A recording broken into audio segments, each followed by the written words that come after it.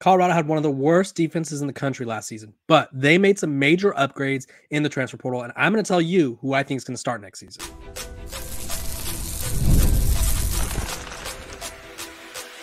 You are Locked On Buffs, your daily podcast on the Colorado Buffaloes, part of the Locked On Podcast Network, your team every day. Welcome to Locked On Buffs. I am your host, Kevin Borba. Today's episode is brought to you by FanDuel. Make every moment more. Right now, new customers get $150 in bonus bets with any winning $5 bet.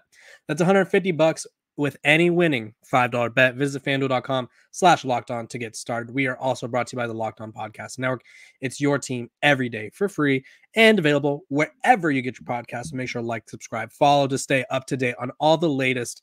And you can watch, listen, however you get your podcast, I'll be here for you.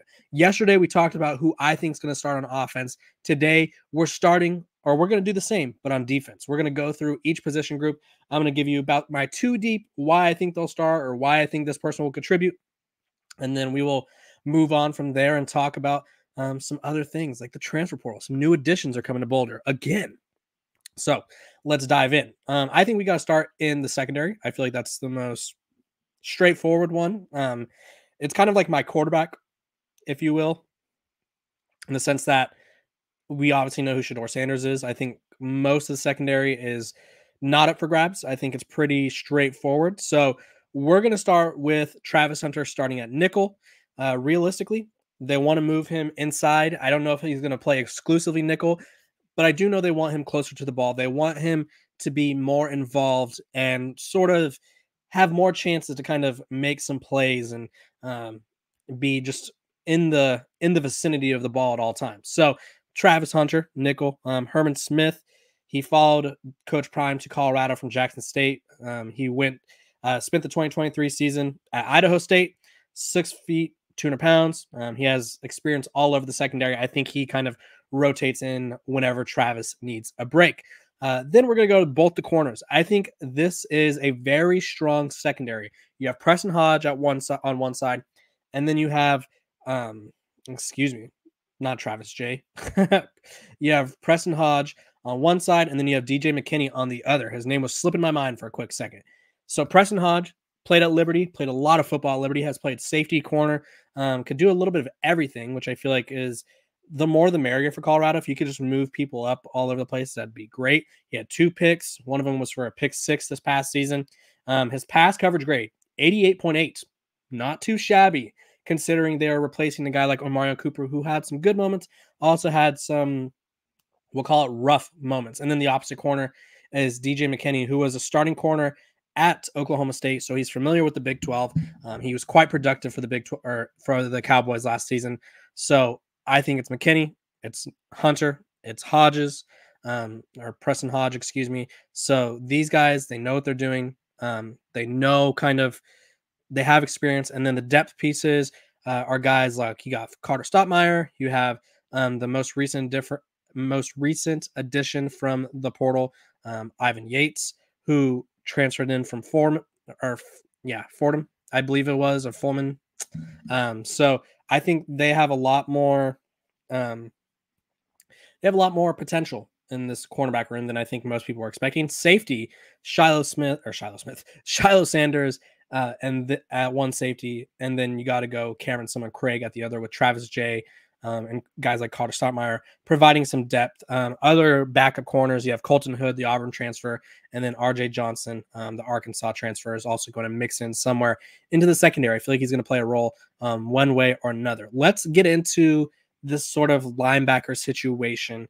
You have Trevor Woods, you have Levante Bentley, and then of course you have Nakai Hill-Green, who comes in from Charlotte after starting his career at Michigan. We'll say right now they're going to have 2 linebackers on the field to start the game. I feel like they'll mix 3 in. I think it's going to be Bentley and the Charlotte transfer, Nakai Hill-Green. Hill-Green is an experienced linebacker, 48 total tackles. 9 of them were for a loss last season.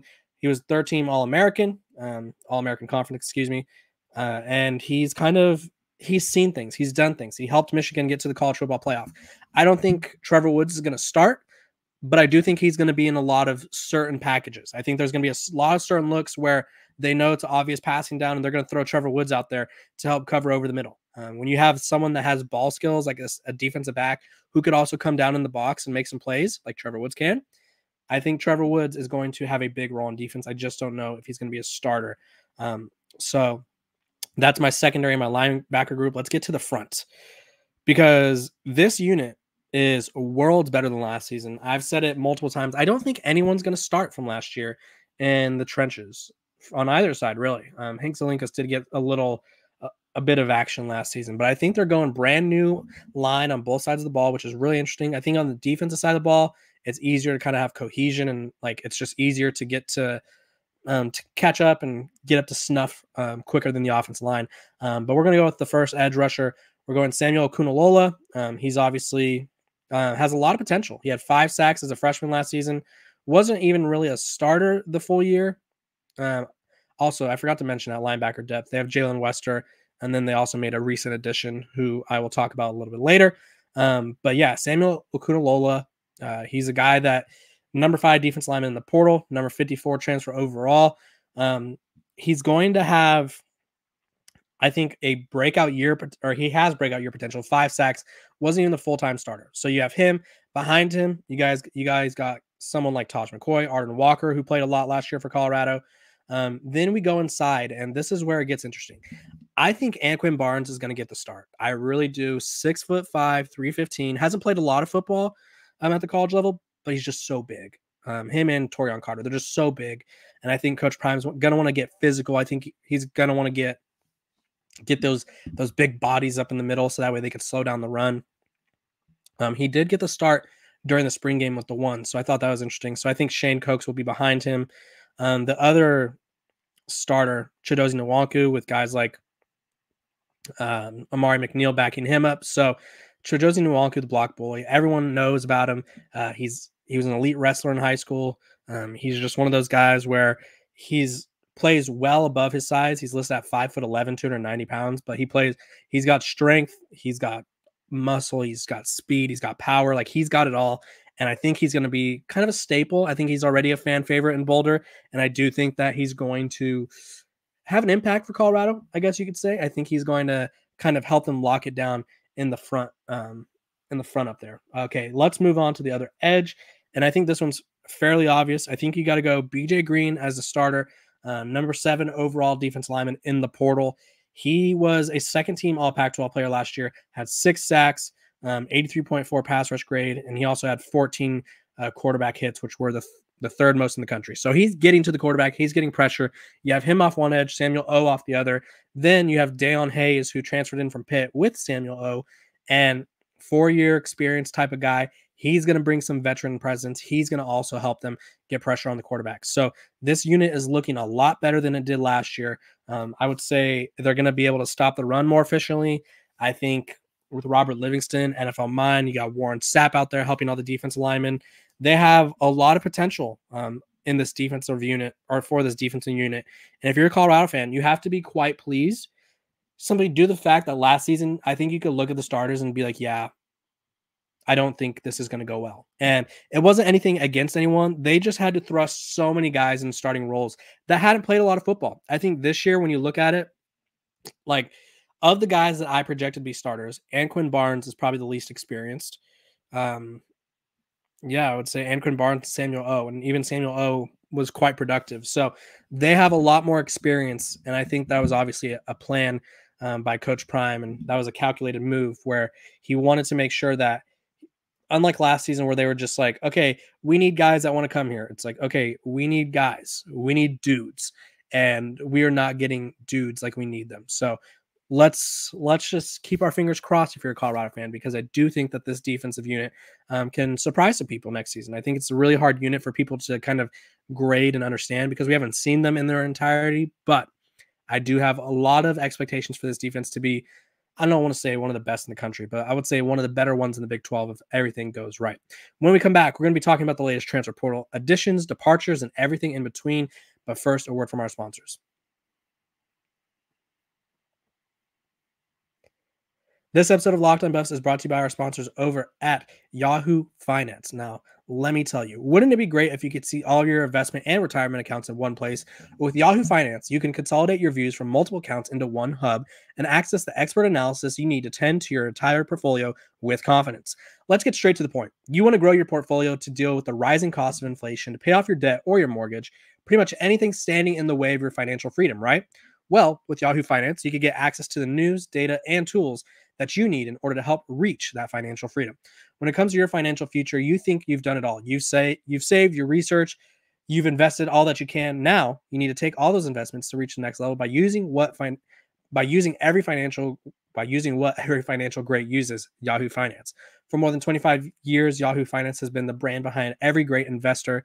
With a community of over 90 million users each month, the real strength is helping you on your way to financial success. For comprehensive financial news and analysis, visit the brand behind every great investor, yahoofinance.com, the #1 financial destination. That's yahoofinance.com. Again, yahoofinance.com. Welcome back to Locked On Buffs. Appreciate you guys for tuning in every single day. Before we dive back in, and by the way, we're free and available wherever you get your podcasts. You know what else is free and available wherever you get your podcasts? Our 24/7 streaming channel. Are you watching Fox Sports or ESPN on your TV all day? Have to turn down the volume with all that shouting? Make the switch to Locked On Sports today, a free 24/7 sports streaming channel program for you every day to bring you the biggest stories without all the screaming. Locked On Sports Today brings you can't miss analysis, opinions, and news, streaming 24/7 on YouTube or for free on the Amazon Fire TV app, Amazon Fire TV channels app. Part of the Locked On Podcast Network. It's your team every day for free and available wherever you get your podcasts. So thank you guys for tuning in and supporting every one of us over here at Locked On. Let's talk about the transfers. Colorado's made some new additions, and I like them. They're both talked about one of them yesterday, talked about one of them today, and this is the first I'm talking about another. So I got the hiccups. Sometimes I eat lunch and I get the hiccups. Also, I don't know if you guys noticed, my beard's very short. Messed up with the beard trimmer, so had to take it all the way down. But let's talk about Colorado's new linebacker. So they dipped into the HBCU ranks. They relied on the relationship with Devin Rispers, the new coach on the staff, and they landed John Chaney Jr., Florida A&M linebacker, junior out of Orlando. Had the best season of his career this past season. 58 total tackles, 3 sacks, 1 fumble recovery, which was coming off a year where he had 48 total tackles and half a sack. He comes in. I don't think he's going to start. I just don't. He comes in at 6'2", 230. So he offers some size. I don't know if he's going to start right away. I don't know if he was brought in to start right away, and that's okay. I think he was brought in to provide some depth. I think he was brought in to provide that linebacker room some experience. You have guys like Trevor Woods. You have guys like Levante Bentley, 1-year starter. You have guys like Jalen Wester, who played a lot of at Florida Atlantic. But I would say this room is still missing that guy. And I don't know if it's going to be him, but I do know that he's going to provide some depth. And now they have some more guys that they could rotate in. They could keep legs fresh. They could kind of mix the looks up depending on what his skill set absolutely brings to the table. Because I do think that this defense is going to get a little more creative in terms of their looks and packages than they did last season. Last season, I honestly think it wasn't anything against Charles Kelly. I think he just wanted to play a base defense and just hope that they would just figure it out. Like whatever their base defense was that day, they just wanted to stay in it and hope for the best because they had a lot of issues on defense last year, stopping the run, stopping the pass, and just sort of doing anything that kind of involved playing good defense. They were unable to do so. So let's look out for Johnny Chaney Jr. I think it's Johnny. They also landed Ethan Boyd, right tackle from Michigan State. He started a handful of games. He's 6'7", 320 pounds, or offensive tackle, excuse me. I think he comes in and backs up Jordan Seaton. I also think if given enough time, he could probably push that for that right tackle spot with him and Khalil Benson. Or maybe even push Jordan Seaton for that starting tackle spot. This Colorado offensive line has a ton of size. These are some of the guys that they brought in on the offensive line recently. 6'7", 320 pounds, Ethan Boyd. They brought in Zach Owens, 6'6", 375. Peyton Kirkland, 6'6", 366. And then they also brought in a center from Villanova who 6'6", 315 pounds. So when your smallest lineman is 315 pounds at 6'6", it's a great problem to have. This Colorado offense line's big, they're strong, they're physical, and they're bringing in a lot more depth. So I'm looking out for all these transfers. I know it's kind of hard to transfer in during the fall camp because those guys obviously had all spring to work in the system. They had all spring to kind of build that advantage, but maybe one of them or a couple of them could kind of work their way into the lineup. I don't think week 1 starters will be definitive by any means. They never are in football. I would say it honestly works like that all the time where it's like, okay, this is our starting 11. And then by week 3, it's like, okay, we're moving this guy here. This guy is no longer in the rotation at the wide receiver spot. This running back is no longer going to get touches. But Colorado's making some moves in the portal, even though it's winding down. They got Johnny Chaney, Ethan Boyd.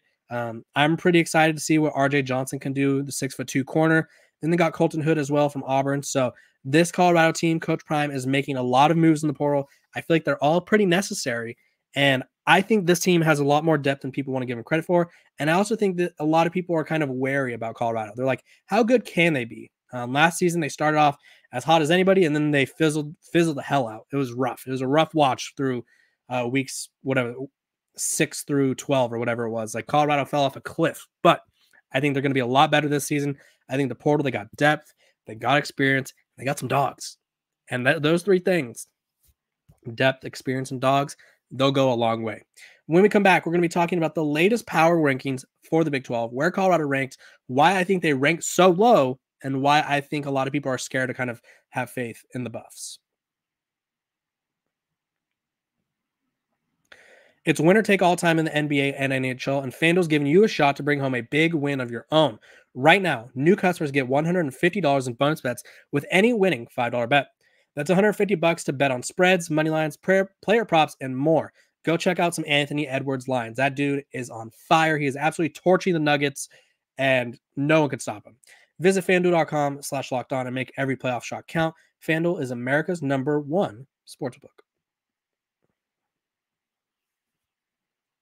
Welcome back to Locked On Buffs. I appreciate you guys for tuning in every single day and making me your first listen of the day. We are free and available wherever you get your not your power rankings, wherever you get your podcast. And let's dive in. Whew. Okay, so Shehan Jayaraja, CBS Sports, he's going to be coming on the show next week. He's the one that released these rankings. I'm going to go through the rankings. I'm going to tell you what I agree with, what I disagree with, and why I think he has Colorado where he has them. And that's okay. He has them just so you guys are like, get to it already. Colorado's at number 10. This is how the rankings go. Utah 1, which I agree with. Kansas State 2, I agree with. They have a really good team. They just added Dylan Edwards. So they're kind of up. They're kind of on the come up. They have a good quarterback that kind of chased Will Howard out in the quarterback room. Kansas at 3, Oklahoma State at 4. I think you could flip those two. I feel like until Jalen Daniels can prove that he can stay healthy, I'm going to doubt Kansas. It's not really like a talent thing. It's just an availability thing. If you're not available, what can you do for me? Arizona 5. They returned Noah Fafita and Teteroa McMillan. They're both really good. Iowa State 6. West Virginia 7. Call them a dark horse, though. They could be a team that kind of shocks some people. UCF 8. Texas Tech 9. TCU 10. Colorado 11. I think I said they were 10. Colorado at 11. Apologies. Baylor 12. 13 is BYU. 14 Cincinnati. Houston is 15. And 16 is Arizona State, simply because of their quarterback issues.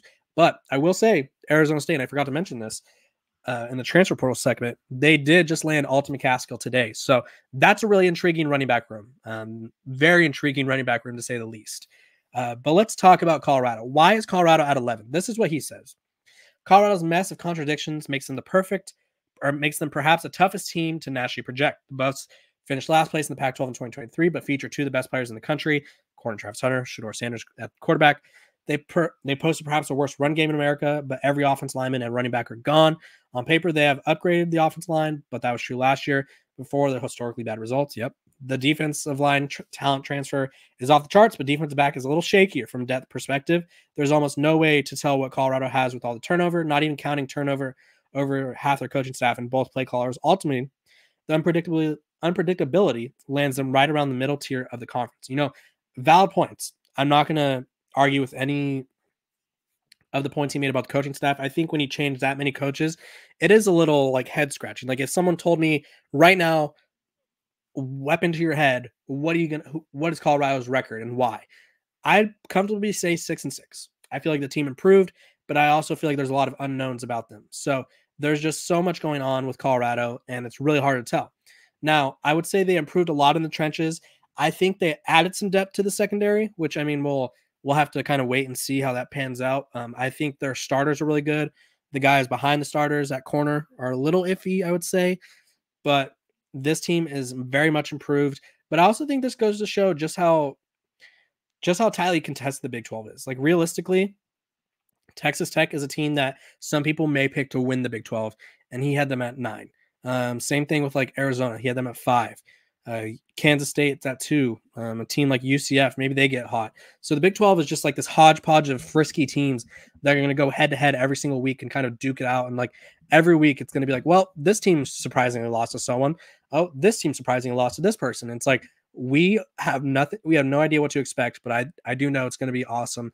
You guys won't want to miss it when Shehan comes on the show next week. I appreciate you guys for tuning in every single day, making me your first listen. We're free and available wherever you get your podcasts. Make sure to like, subscribe, follow, all that jazz, and I will see you guys tomorrow.